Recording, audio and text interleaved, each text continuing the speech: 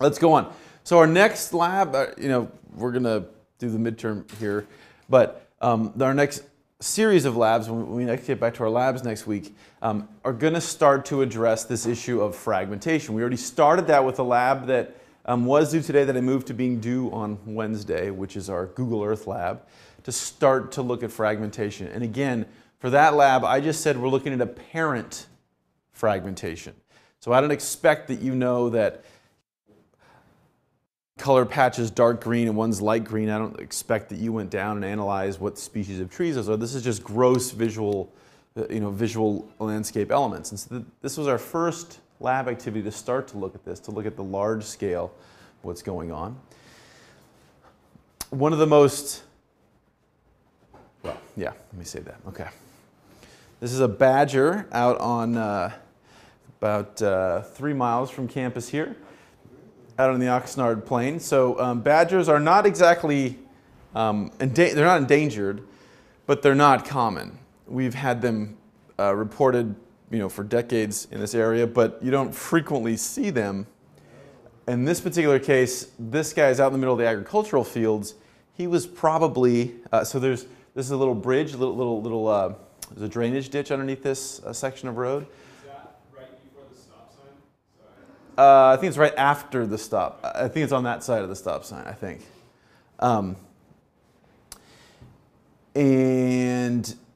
And so don't know exactly, but it seems very likely that he was going up and down this waterway as a dispersal corridor and was kind of cruising down, and then for whatever reason decided he wanted to go over the road, and was bad news for this guy, and he got whacked.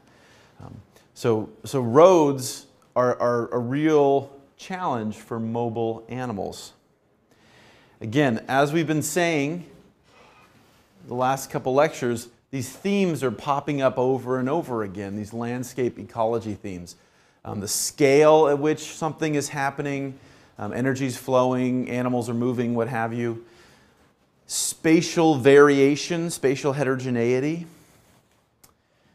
and how that community is stuck together. Disturbance and the inverse, which is stability. And now that we've had our discussion on metapopulations, this part starts to make sense, number 4, which is patch orientation. We have a bunch of patches. Are they in a daisy chain? Are they shotgun splattered across the landscape, etc.? And this idea of species area curves, that as we sample larger and larger areas, we tend to get more and more things, more and more categories of our subject of interest. So currently, Caltrans in California, whatever the entity we want to pick, our county roads, our county public works, etc.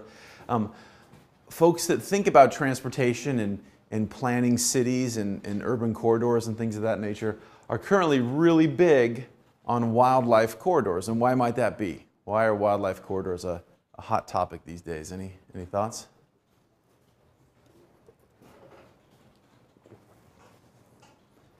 No. I didn't sleep last night. You guys slept. You should have some kind of answer. Cassidy. I guess multiple reasons depending on what from ecology perspective, you have connections of populations, gene flow and things like that, maintaining healthy communities. From more transportation, you're not hitting things, less accidents, less problems. Okay, so a public safety thing and stuff like that, but why now? Why are people suddenly, in the last few years, decade or so, really into this stuff? So all the things Cassidy said were right, gene flow and all these kind of good things, but... You're saying, why are we concerned now? Yeah, well, I'm just telling you that they're increasingly popular, things to think about, have a conference about, have a planning session about, whatever, and I'm asking why. Right. Because we've finally come around to realizing what a massive imprint we are exhibiting on the landscape. This is a great paper. This came out a few years ago. This is a very simple, a great example of a study. Very simple thing. This is something you could have done in a senior thesis, one of your guys' capstones, something of that nature. All they did was go and get publicly available GIS data for roads in the 48 states, in the contiguous United States. And they just grabbed all those roads and threw all those roads in a GIS, threw them on a map, and said, okay, what's the area of the US? And for those of you that are in GIS, they created a bounding function and an area around each of those lines, each of those roadways. Said how much of this land is within X distance of a road. And this is the summary. So on this x-axis, this is distance from the nearest road in meters. On this axis, this is the proportion of all of the land in the lower 48 states that falls that distance or closer. So for example, if we were curious, we want to know 50%, we could come here, drop down, and we find that about half of the land in the United States of America is within about 500 meters of a road. What's that? Yes. So this isn't even all the roads. These are just major roads. This does include some trails and some forest roads and stuff, but it's by no means every little teeny tiny trail. This is just sort of the relatively easy to get data that's out there. So it includes some dirt roads, but by no means all of them. So this is freakazoid. Check this out. So this says that within about 2 kilometers, about 90% of the land, of the area in the lower 48 states is within about 2-ish kilometers of a road. That's insane. That's crazy. This entire continent. That is amazing. We don't perceive that typically because we're in the car and we're driving to the store and school and stuff, and it maybe doesn't seem like that big a deal because we don't drive this massive network. The only way you really get a feel is if you, like I was just on the airplane coming in, you look out, or if you have a tool like Google Earth where you can actually spend a half hour and just screw around and zoom in, zoom out, and you actually start to begin to appreciate how ubiquitous this road network is. Here's another way of saying that same thing, in this case looking at watersheds. Same idea. Here's the lower 48 states, and this is the proportion of watershed area that is essentially close to a road or has roads in the watershed. And so we go from cool, meaning that much of the watershed has roads in it, to the hot colors, meaning a lot of, almost the entirety of the watershed has roads in it. Yeah. What are the roads defined as? Like as paved roads? Or? Yeah, great question. So the question is, what for example, this guy, what were the roads, and are they cement, asphalt, dirt, gravel?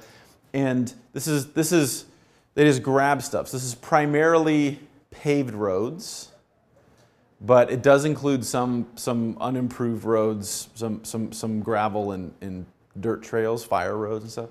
But not that. But it includes most of all the main roads, but it doesn't include all the little teeny tiny arteries and stuff. So it definitely is biased towards paved roads. Yeah, so that means if we do add in all the different possible roads, this will go even higher, right? This is the bottommost part, and we do not pull up roads. We only build more roads. So if we did this, a decade later now, if anything, it's going to be even higher. So what's the pattern you see here? Again, blue, not that much of the watershed contains a road. Hot means a lot of the watershed contains a road. What's the pattern we see?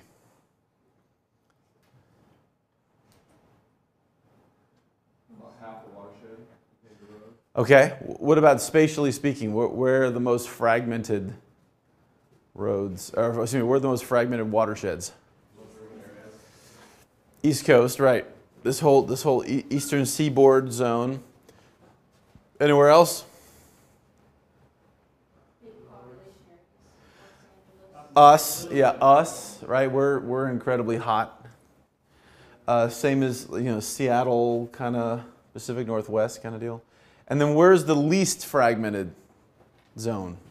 Desert and Right, the Intermountain Zone. So between the Sierras and the Rockies, right, the desert area where we have the lowest population. We definitely have roads, but because there are fewer people, it's not like San Francisco or San Diego or something where you just have these mesh networks overlaying everything. It's more like one big road going from this valley to the next kind of thing.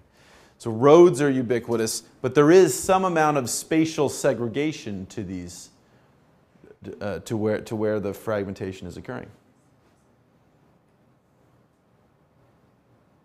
Oops, sorry.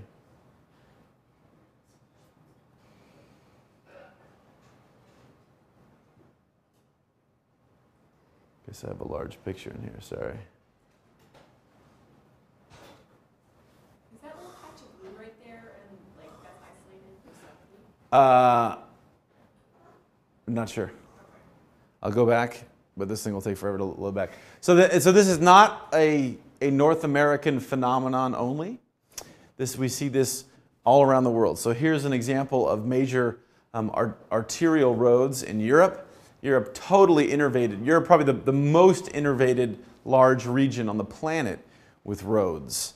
Right, the Romans started doing this, and they were experts in building roads. And many of the roads in Italy and Spain and many parts of Europe, the roads are still the roads used are still the things built by the Romans. So one of my old technicians up at Stanford, we talked. What the hell? It was some conversation one day, and we're talking about the old road. And I said, "Oh yeah, let's take the old road." And he goes, "You do not have an." He's Portuguese. "You do not have an old road." I'm like, "What do you mean?" Like, "We have an old road in my village." I'm like, "Really?" So like, what's the old road? I was like, "Our old road was built by the Romans.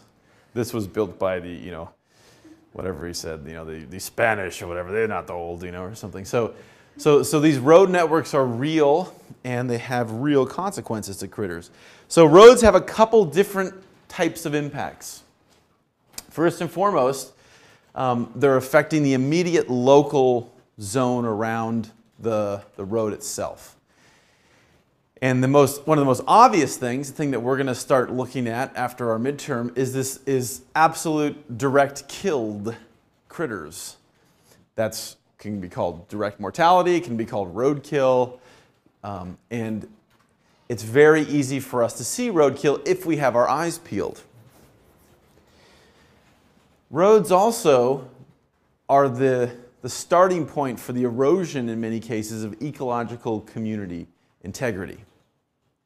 So we can have that erosion of these ecological communities if we fragment an area, or even if the road isn't actually fragmented, if it's on the left side of the site or whatever, it can lead to a degrading of the ecological function of an area.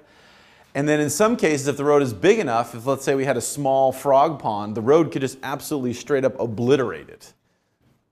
So we can cut it in half, we can be near it and mess it up, or we can just completely remove it. Another major local scale impact of roads would be pollution, facilitating pollution. Now pollution can happen in a couple different ways. The most obvious is air and soil pollution via deposition, via particles coming from our vehicles, either because we're braking with our foot and we have our brake pads which squeeze onto this fast spinning object, and that causes friction, and we have little particles of copper and things come off, and that material falls on the ground kind of thing.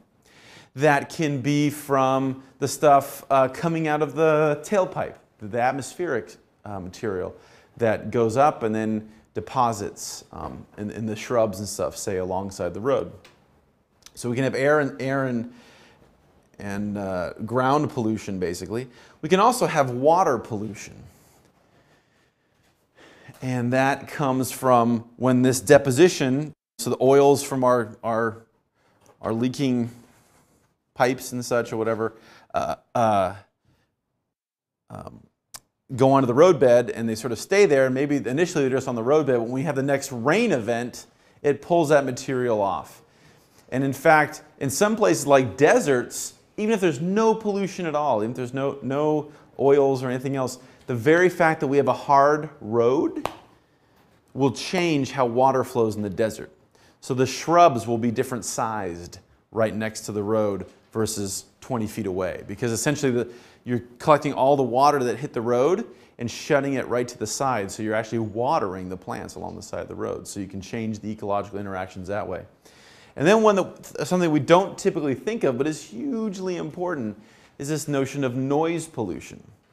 And we're so used to hearing obnoxious blowhards like me talk when my voice isn't hoarse, and you know, music and video games and TV and stuff. It's really instructive, as one of the activities you'll do when we're doing our roadkill lab is you're going to do some vehicle counts and just stop by the side of the road a couple times and just for a few minutes and count the number of cars. And when you do that, just chill out. Your iPod playing, just sort of, you know, just side of the road, safe place and everything, and just listen. I mean, these roads can be incredibly loud things. And for us, that might be annoying. For an animal trying to breed or reproduce or call a mate, whatever it is, that can drown out their ability to do that, that communication. And then just all kinds of altered hydrology and nutrient cycling, all that kind of stuff. So local scale impacts from road fragmentation. Next, we can talk about regional scale. So getting a little bit farther away from the immediate direct vicinity of the road. So in this sense, roads frequently facilitate invasive species. Roads are the route, the free pass, the free way in to bring things we don't necessarily want into more intact systems. There's a huge interplay between urban sprawl and roads. So the notion is, oh my God, we can't drive and traffic is so horrible. Let's build some more roads so we can drive more quickly. And then because we can drive more quickly, it's like, hey, let's put another city out here, because now it's only 15 minutes to get to that city. And this sort of feedback loop thing goes on. Why do roads facilitate invasive species? I'll show you another picture in a second. Roads facilitate invasive species because right here. So this is a place up in the San Francisco Peninsula that I used to drive every day. And the cars are driving. And I have a better picture in a second, but since you asked, very, very heavily trafficked road, lots of vehicles, tens of thousands of vehicles a day, if not more. And eventually somebody's going to break down, just laws of probability and nails in the road, whatever it is. Flat tire, bad engine, something. You cruise to the side. If this is all dried, late summer dried grass and things of that nature, and you pull off the side of the road with a super hot wheel because you had a flat tire, or your tailpipe is super hot, and you touch that grass, there's an excellent chance you're going to start a fire, right? So what our road maintenance folks do is they go, oh my God, let's go and clear all this stuff, right? So we go and we whack down all the vegetation, and so that there's nothing in the way that might ignite, or if there is a fire, it's very low vegetation and it'll just smolder. In doing that, we're knocking down long-lived things. We're knocking down trees, we're knocking down shrubs, we're knocking down perennial long-lived plants in many cases. The things that come in are disturbance-loving, disturbance-philic things. And many times those are weedy things. And many times weedy things are non-native things. Does that make sense? We also sometimes come in and herbicide the heck out of the place. And we can get in a whole discussion about Roundup resistance that is now spreading across our roadways, thanks to Monsanto that likes to create crops that are resistant to Roundup so that you on your crop or you on your lawn can go and spray Roundup and kill everything except for what you want. The problem is that resistance to Roundup gene is now getting out. And so, so that's a whole other conversation. But okay, so facilitates invasive species primarily by being this disturbance vector and humans just continuing to disturb the roadsides. Major interplay with urban sprawl is oftentimes the initial step in regional resource extraction. If you're going to go in and do a mine, if you're going to go in and log that forest, almost always the first step is putting a road. And those things often have very deleterious effects on ecosystems. And then lastly in this slide at least, roads and trail impacts never are contained. Road and trail impacts are ever expanding. At least roads and trails in natural landscapes. Meaning, we drive. Or whatever, a hiking trail. Pick the hiking trail up in Santa Monica. We're hiking, we're hiking, it's all good, and everybody's walking in single file, nobody's going out, right? Yeah, that never happens. But assume that happens.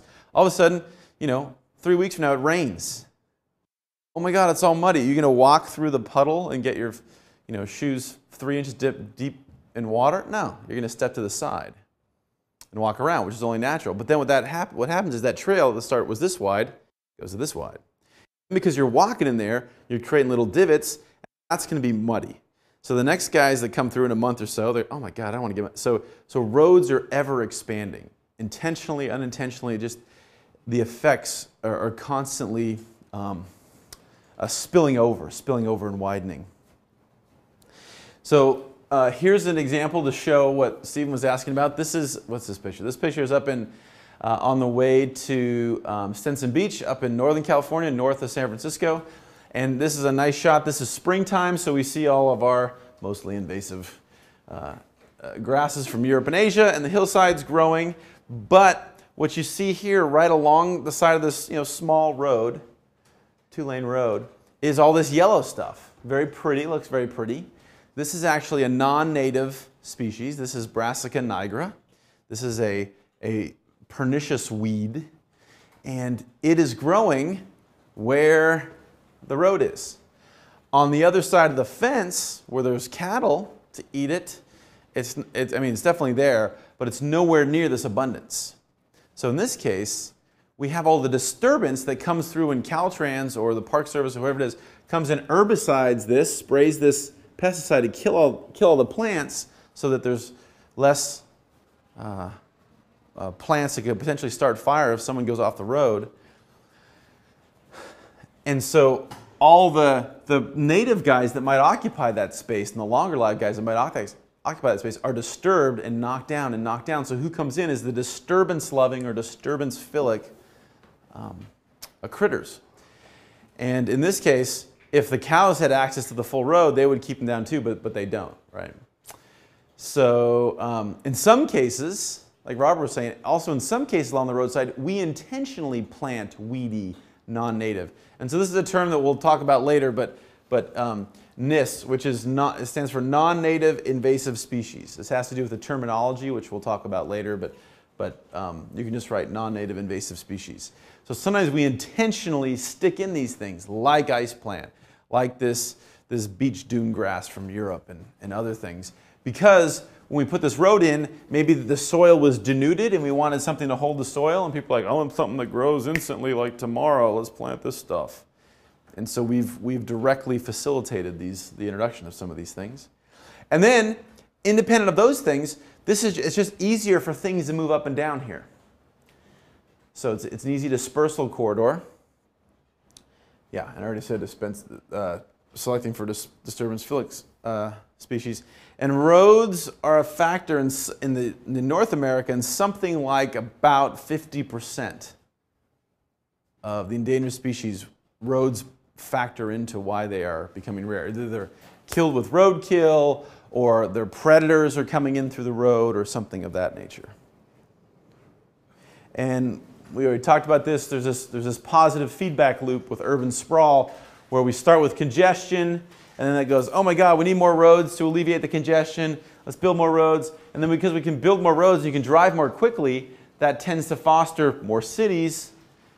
And then because those cities get occupied, all of a sudden there's more cars and it's congestion. It's this positive feedback loop. So this slide just represents that. Don't worry about copying all this stuff down. This is just sprawl is facilitated with roads.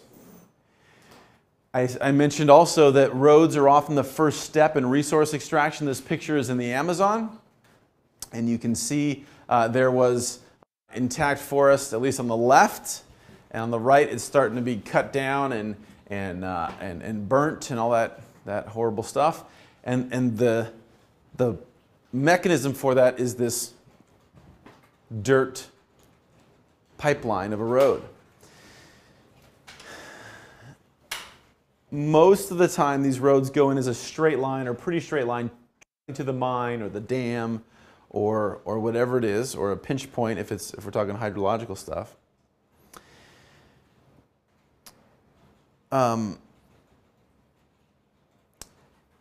Increasingly, roads in the developing world especially are put in to serve multiple functions.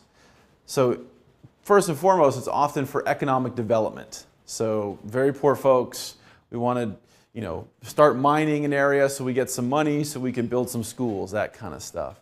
But they're also a factor in a whole variety of things like projecting military power. The reason we have our highway system is because people wanted to kill the Russians, right? So in the Cold War, we made these new things, these intercontinental ballistic missiles. And people wanted to be able to move those missiles on semis and stuff all around the U.S. and or move troops around as the Reds came in and invaded the country. So the initial impetus for funding the interstate highway system was national security. There's all these extra benefits helping the economy and stuff, but the initial thing was to be able to project military power around the U.S. better. People often talk about poverty alleviation. That's what they're doing in Turkey right now. Yeah, so stuff like that. So there we go. So let's talk now specifically about roadkill. So all those things are going on, but let's just pick roadkill because that's an easy one to wrap our heads around and see some of the examples. Any questions about that stuff so far? Make sense, everybody?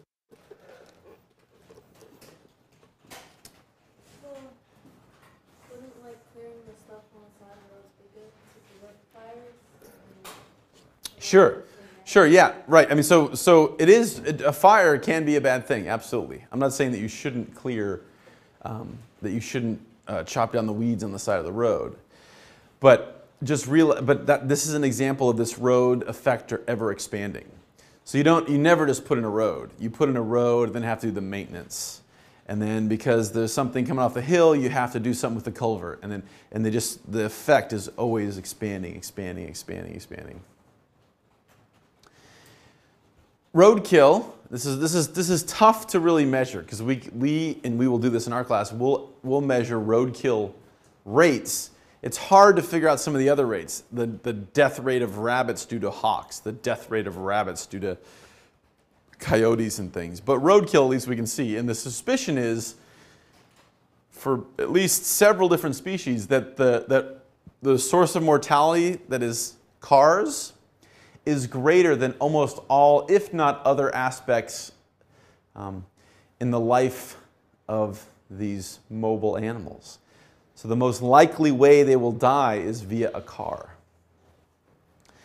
This is especially true for large, slow-moving things that are the kind of things that we are most likely to note or see an article in the Ventura County Star or something like that. So bear, deer, mountain lion, coyote, but even the smaller things like rabbits, like this rabbit here on the top of Potrero Grade, and snakes. So, yeah, I know, it's pretty crazy. So there's a couple crazy things about this. One, the bear is going out. Two, those people appear to be swerving towards the bear. So yeah, okay, I'll just say that, yeah. So there you go, good times.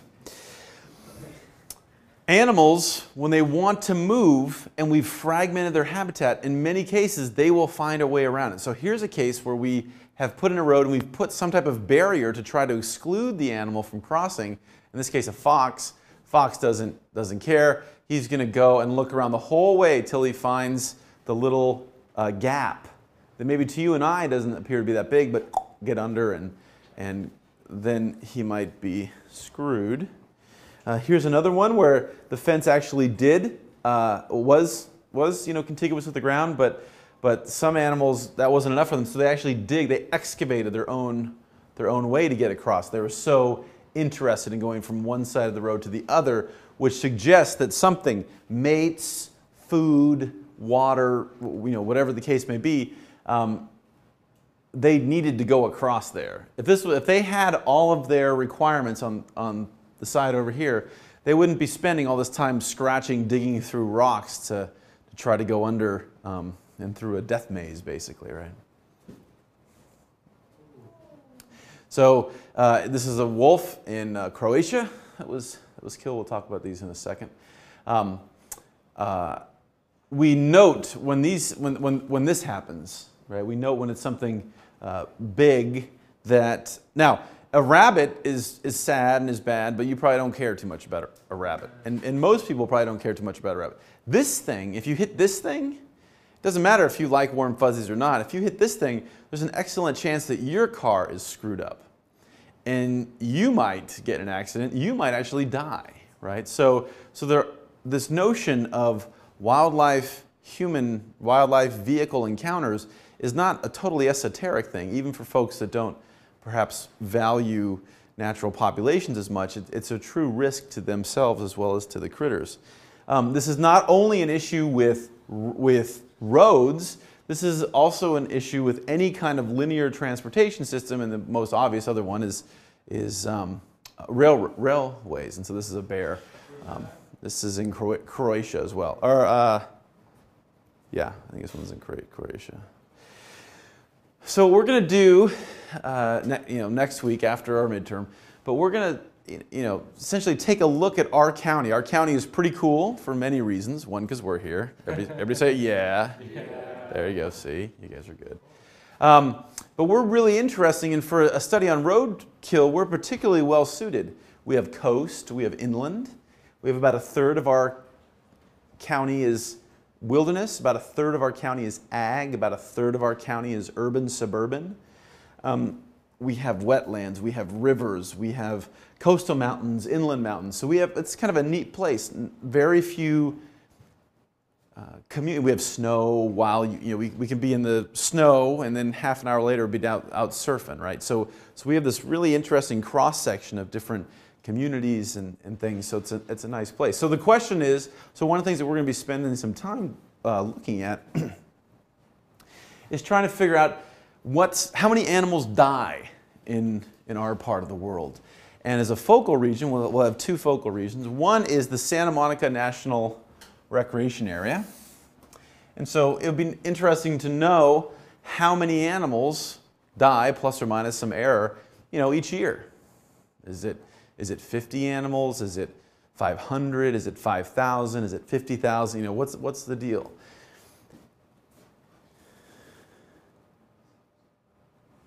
Secondly, we're gonna be interested in asking what's the kill rate of animals on roads across the entirety of the county. Same thing. What's the average number of things whacked, plus or minus some error? If we take again, only the major roads. This is not all the roads. This is not all the little teeny forest trails and stuff. This is just the major roads, county roads, state roads. And throw them up on a map. So here's the pink, here's the Santa Monica Mountains that we're going to look at. But for this figure, I just put up Ventura County. And the roads are a little line here. The yellow is the area within 100 meters of a road. The darker burnt orange color is the area within 500 meters of a road. And what pattern do you see?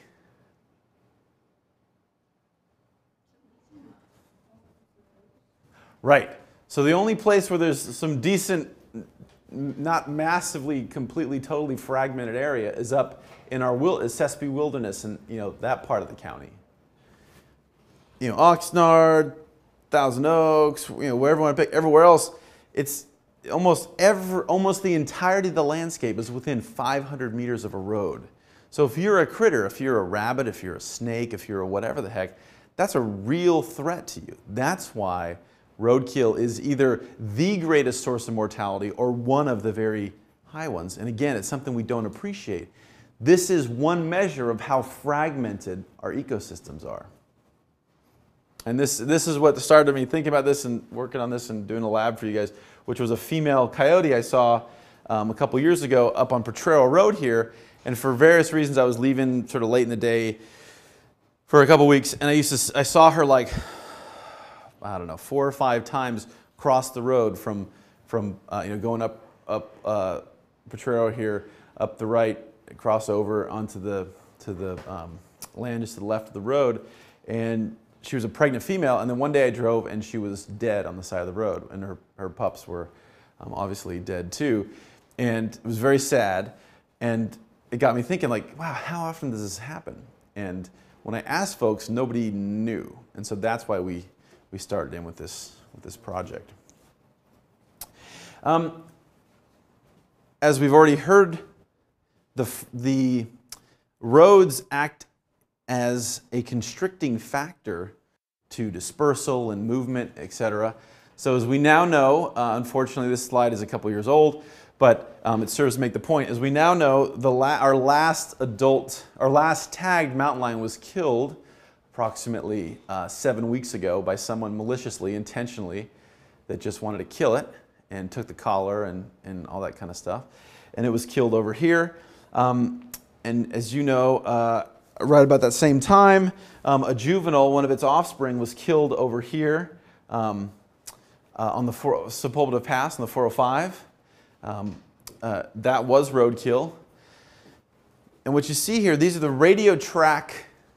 So this is the collar, animals moving around, and this is over the course of a long period of time, their range. So this is where the animal is routinely going to, walking around, looking for food, mates, whatever. And what we see is basically for this guy, for this male, this dark sort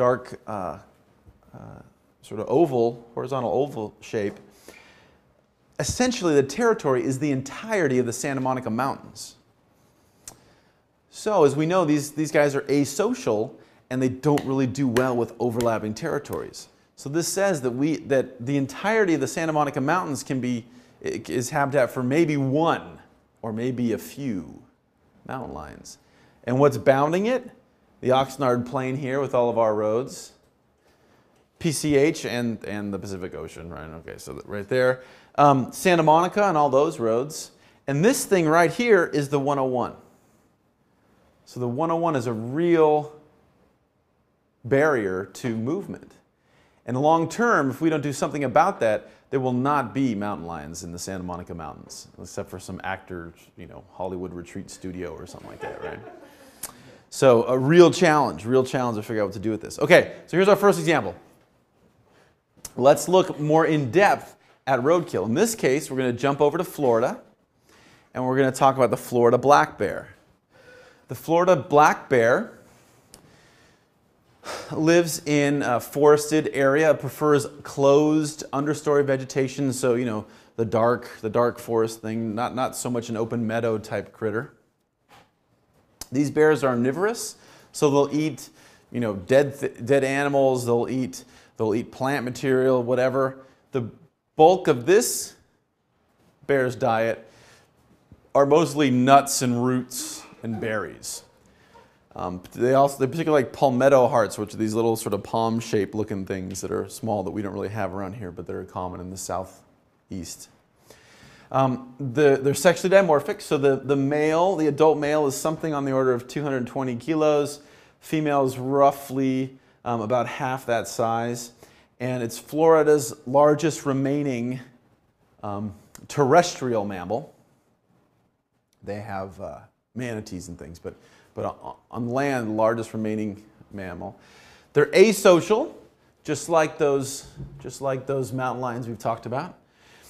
The males have territories on the order of about 175 square kilometers, and again, similar to the mountain lions, the females have a smaller habitat. In this case, the females have a quite significantly smaller home territory, I should say.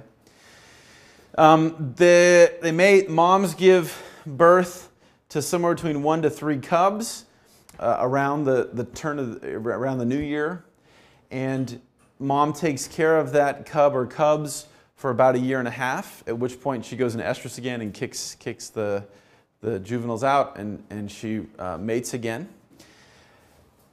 A black bear in Florida, we think historically had something on the order of a 1 to 2 decade lifespan. So that's a pretty long-lived critter. They were declared federally threatened. We haven't gone in depth into endangered species yet, but real quickly, suffice it to say, we have not worried, candidate for listing, threatened, endangered, and then extinct. So these guys first went on to this warning level, the level that we call threatened, in 1974. We think that historically, meaning on the order of about 500 odd years or so ago, in the state of Florida, we had something like 12,000 bears, kind of pre-disturbance, basically. And the last estimate that I know of from 2007 estimated that we had somewhere between 1,000 to 1,500 bears. So, but a fraction, 10%-ish of their historic abundance. This is some data for bears killed by cars. You can see this on the right. If it's a little low and you can't quite see it, this is time back in the day till now. They're listed as threatened in 1974, so right around then they started monitoring this, and so the first data we have is 76. And this data goes up to 2004, but the pattern remains. And over this 28-year period, about 1,350-ish bears were killed. So over this 30-year period, and again, the lifespan is about 20 years-ish, as many bears as we think are alive right now died by cars alone. So cars are a major source of mortality for this critter. Also note that the kill rate by cars is going up. It's not staying stable, it's not going down. And that's because more people are moving to Florida, more roads, more vehicle trips, all that, more shopping malls, all that kind of stuff. And so this is a typical road. Oh, shoot. I took my son and dad to go see the last space shuttle launch this summer, and I went here, and I actually have better new pictures. I just realized I forgot to put them in. I apologize, but you guys get the idea here.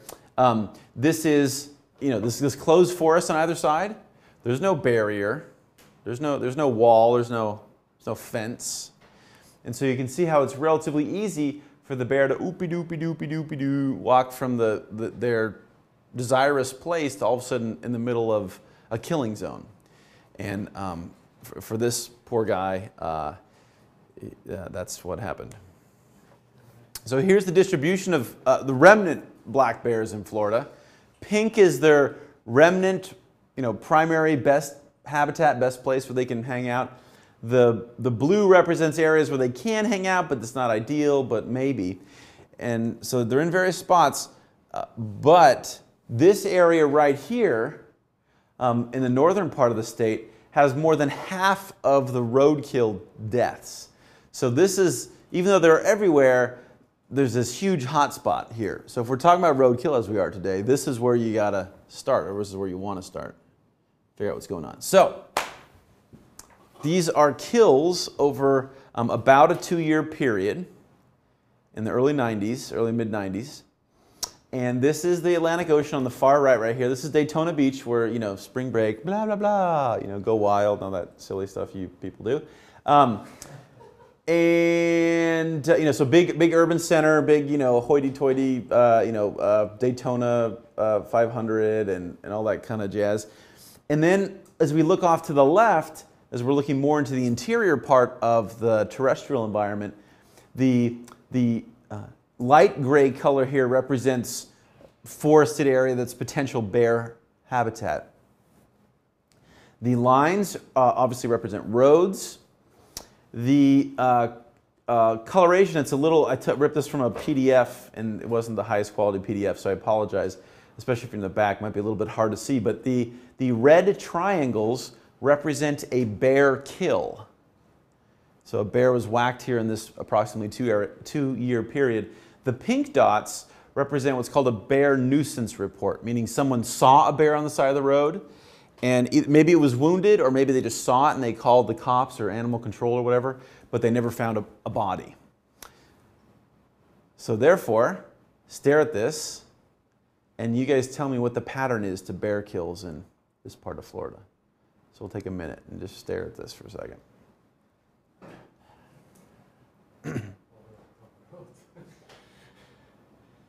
So they're around roads, okay, okay. But what else? There are areas that are surrounded by a forest. Okay, okay. Spot where it's all around like the city, which is not in that whole section. Okay, so Alex is saying that the area, like if we look over to the left, say left part of the map here, where we have more of the lightish gray color, that there appears to be more kills in that area. Okay, maybe. What else? Say again. Okay, so the larger roads. So roughly the number of lanes, the size of the road, is related to the thickness of the line here. So we have the observation that where there's thick line roads, there's more kills. Is that right? So they're definitely associated with the roads, absolutely. But is it always with the thicker lines?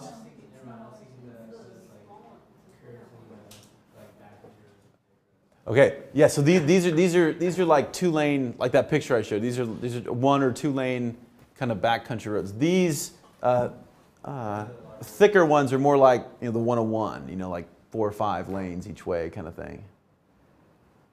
So which kind of roads have more kill? Why? They're in the bear habitat, but here's bear habitat. Here's bear habitat as well. It's not as obvious that you're going Here's to bear be habitat. killed on a small road. I mean, if you have that big, huge, wide, obvious, this isn't where I belong type of thing, it's a very clear matrix portion. So looking at the freeway when cars are constantly going by, it's more Right. obvious of a threat than, Right. oh, I've walked across this thing before. I've been back. It's small, I can run across. Excuse me. Right. Good. Robert? Could it be because those roads aren't as heavily populated, so there's more bears there? I mean, obviously the bigger freeways, there's more traffic, so they're avoiding those more. Right. So you guys are saying, Robert and Cassidy are saying basically the same thing. And the freeways have like walls around them. Right. And like Right. roads don't. Like, Right. Little 2-lane highways don't have like fences or roads. Exactly. So you guys are all basically hitting on the same thing. Seems like all the bear kills are on like the left side of that freeway. Uh-huh. Yeah. Oh, yeah. Right. Trying to go across, it seems like they all just get killed on that one road. Yeah, this appears to be a fairly realistic barrier to bear dispersal, right? There's 1, 2, 3, 4 maybe that maybe are not that are to the east of that major artery. So that's true. That's good. Yeah, and so the thing you guys are picking up on is if you have the 101, what's the 101? Right? The 101 is, even if you're on it at 2 in the morning, zing, with the low. So one time when I was just a new graduate student, the Northridge earthquake happened, and there's a whole crazy story I can tell you if you want me to tell you the story. But basically, I thought that I left this totally nasty, evil gas on my desk, and it was in an office, and it wasn't labeled. It was like an office. It wasn't labeled, and I heard that they're going door to door at UCLA.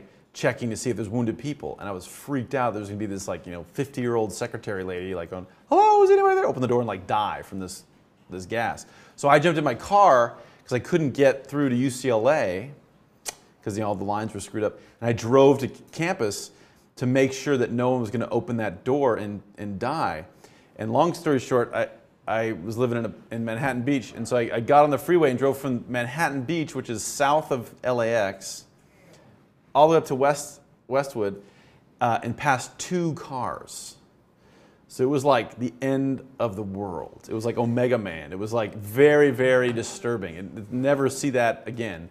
That was pretty much, one of the only times when that road segment, in the last who knows how many decades, didn't have a gazillion million cars going on it. So even at 2 in the morning, it's zoom, zoom, zoom, zoom. And then most times a day, it's like grrrr. So you're right, a bear or a whatever going to walk up and kind of go, what? You know, it's essentially a wall of moving metal, right? I mean, you'd have to be being chased by a predator or something to even think about bolting out in there in most cases. So in effect, these thick roads have, relatively speaking, fewer kills because they're so intimidating, sound-wise, visually, you know, however you want to slice it. It's these smaller roads where it is more like zoom, and then nothing for a while, and the bird's like, what? You know, like looking right, looking left, and they're like, oh, hey, I guess I'll go across here, and then like some, you know, some Don Johnson in his Lamborghini comes by or whatever the heck and whacks you. So over this one section of road, again, the same period, these are the kind of things that during this intensive survey they found in terms of roadkill, organisms that they encountered. Yeah. Does question mark mean they don't know what it was? Correct. Correct. And we will have a lot of question marks because things get smushed. And so question mark snake is like they think it's a snake? Oh no, don't know what species of snake it is. Okay. They could tell it was a snake, but it's just too smushed to tell. Yeah, so that's unknown snake, unknown bird, and that's unknown kind of thing. So yeah, so turkey vulture, gray fox, a water moccasin, which is a kind of snake, a hawk, a cardinal, a starling, another kind of bird, a snake, owls, alligator, different birds, turkeys. The cooter it's like a duck kind of thing. Egrets, snakes, deer, bear, turtles, tortoises, armadillos, rabbits, possums, all this stuff, right? From this one small section of surveying. And so you can imagine if you extrapolate this out, how many critters are killed and the diversity of things that are killed. In our surveys, we've been doing our surveys now, I don't even know, we've been doing our surveys for about 5 years, 5.5 years. I think we have 78 categories of things that we've seen killed. So, yeah, so there's potentially a lot of stuff dead on these roads. So this is how this can be helpful for planning. So this isn't an activity, right? Conservation biology is not an activity where we go up and say, yeah, you dummy, stop doing that, right? It's really about providing tools to help people minimize the impact. And this is how we can turn that data into something useful. So for example, on this particular case, this study was done because these folks wanted to expand this particular roadway, State Route 46. And so by doing this roadkill survey, by quantitatively measuring the mortality on this stretch of road, they were able to determine, and measuring the traffic volume on this section of road, different times of the year and stuff, they were able to correlate the number of dead bears, for example, with the flow rate. And so we have on the bottom here, this is daily traffic volumes. This is ranges from 2,000 cars per day to 16,000 cars per day. And then on this axis, this is the number of bears killed. And so it's a very simple regression. You could do this much more elegantly, but for quick and dirty, they do a simple regression and show that as traffic volume increases, more bears are going to get whacked. So what you can do is you can take the slope of that line and you can use it as a first gross approximator. And what that line tells us is, so they were starting with a road of X size, and we want to say add 2 more lanes. Say we want to double the capacity or whatever the case may be. This simple relationship tells us in this case, from this data from 76 to 99, that if we expanded the road, we'll get 1 additional bear death per year for every additional 2,500 more cars per day on the road. So that's cool. Now we can have an adult conversation about this. Now we can say, is it really important to expand, make this road larger? Maybe it is. But we're going into it wide-eyed saying if we do that, we're going to expect, if we made 5,000 more vehicle trips per year, we'd expect on average 2 additional bears to get whacked each year.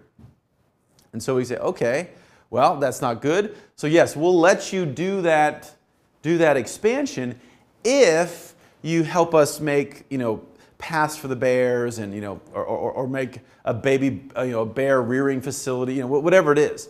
So we can use this data, which is not complex, but is very key. And without this data, we're shooting in the wind. It's like, well, I don't know if we make it big. Is that good? Is that bad?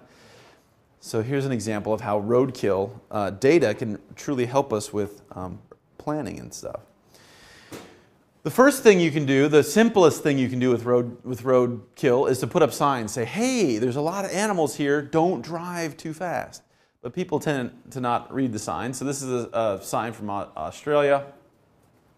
And it says, watch out for unfenced road. There's like kangaroos and emus and camels.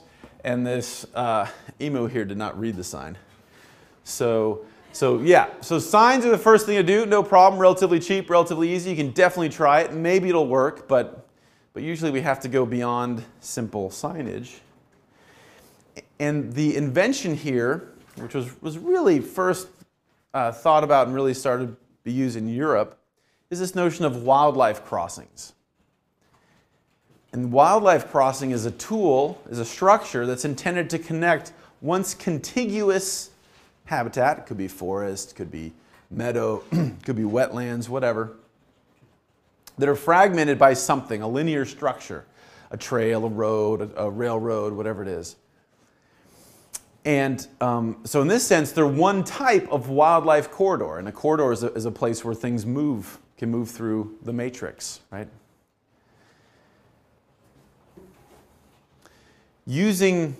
Associating wildlife crossings with road, as I said, is a European idea. Now people are using it all around the world.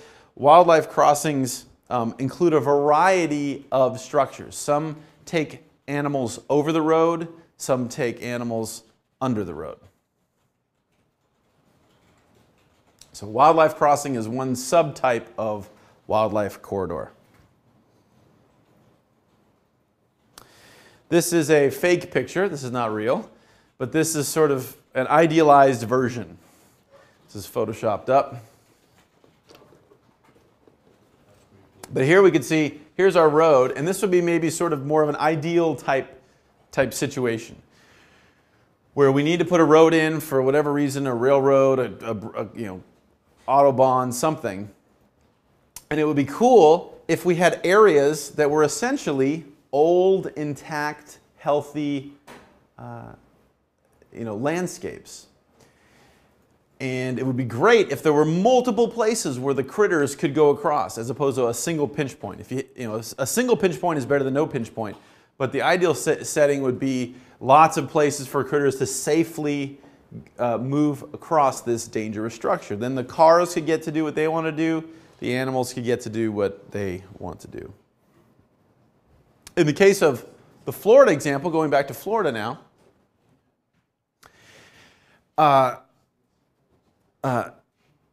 we can use existing structures sometime. In this case, this is Florida. This is a wet place, and so people know that, and so they don't want the road to be flooded. So we have some of these underpasses that are originally put in for water to flow under in the wet season.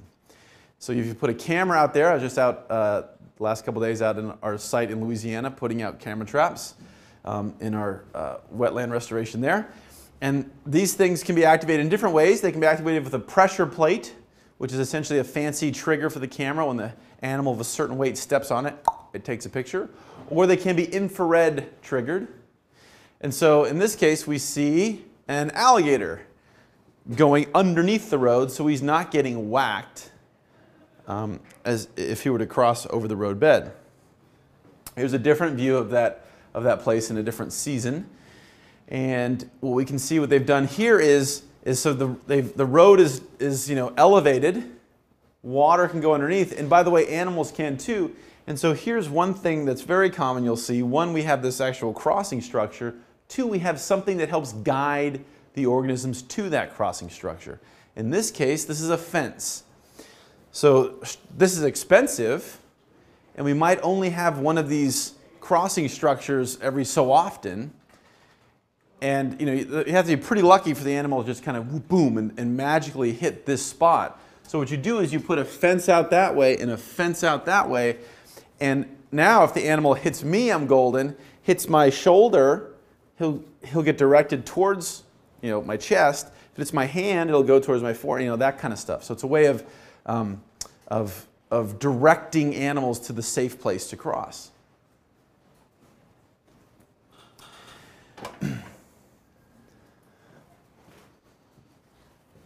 Okay, we're almost at a breaking point here. So I haven't updated this in a while, but it's because we don't really have great data, so people don't really study this, so it hasn't really changed that much. But these estimates aren't meant to be perfect, but they're meant to rather give you a sense of the magnitude of roadkill. In 2004, we had 253,000 automobile accidents where the car struck an animal. And just FYI, if you ever do hit a deer or something like that, do not wash your car off. The tendency is people like wham, and it dents their headlight up or whatever the heck, and they come home like, oh man, they rinse it all off. Wait, call the insurance guy and have him come over, because they want to see if there's fur on your thing. Otherwise, they're like, oh, this idiot ran into a post or something like that, right? So anyway, that's a side note. One estimate that it's not really necessarily backed up by data, but it's more like what a lot of people sort of say, but at least it's out there. Something on the order of about 1 million vertebrates killed in the lower 48 states on roads every day. That's huge, every day, right? Now that's not all bears. That's you know, snakes and rabbits stuff, but still it's a huge amount. In Yellowstone in 2004 alone, 6 bears were killed by cars. As of 2004, this thing over here on the right, this is the West Coast version of Roadkill Bingo, they'd sold 25,000 games. And so what this is bingo, just like, you know, hey, B42, right? In this case, it's for when you're driving with the family to Yosemite or whatever the heck, and you're trying to keep the kids occupied back. You can do, you know, state license plates, or you can say, who saw a tire? Who saw a dead squirrel? Who saw a dead deer? Right? And in one sense, it's kind of a novelty thing, like a quirky kind of Christmas gift. But if it was just a you know, silly game, if it was just a sort of silly joke gift, you'd probably sell several thousand or something like that. You wouldn't be selling 25,000, right? So this must be at least vaguely telling us that it's, some people can use this as a game, right? Which is some indicator of the level of dead things around. In New Mexico, in the state of New Mexico, in 2001, we had 2,349 large vertebrates, meaning big deer, you know, wolves, you know, like that, large kind of animals. In Saguaro National Park, which is in Texas, they've estimated they have 51,000 vertebrates killed each year, and these are mostly the larger bodied guys. And then closer to home, here in the Mojave, where we have our desert tortoise, which, isn't somebody doing desert tortoise this semester? No? Okay, good. So desert tortoise used to be abundant, now, you know, is heading towards extinction. And they move very slowly. If you pick them up, they like, oh my God, they like urinate, and they usually die because they blast out all their water, and they essentially die of dehydration. So they don't move quickly. So in this one section where we had a lot of dead tortoises and their population numbers were going down, we put a fence around one 15-mile section of this highway, and just that fence alone reduced the